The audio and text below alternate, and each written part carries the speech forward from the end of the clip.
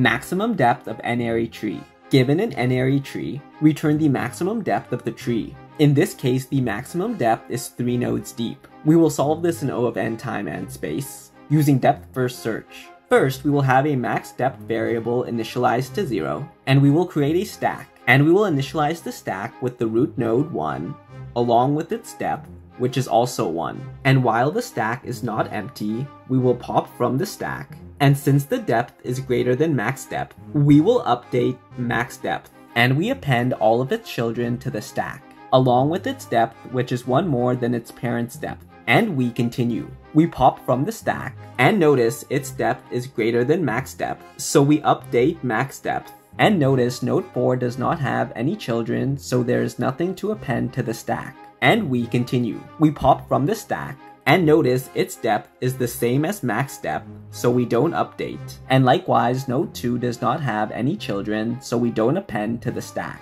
And we continue. We pop from the stack, and again its depth is the same as max depth, so we don't update. But node 3 does have children, so we append them to the stack, along with its depth, which is 1 more than its parent's depth. And we continue. We pop from the stack, and notice its depth is greater than max depth, so we update max depth. And node 6 does not have any children, so we don't append to the stack. And we continue. We pop from the stack, and notice its depth is the same as max depth, so we don't update. And node 5 does not have any children, so we don't append to the stack. At the end, when the stack is empty, we stop the algorithm, and we return max depth. And here's the code to do so.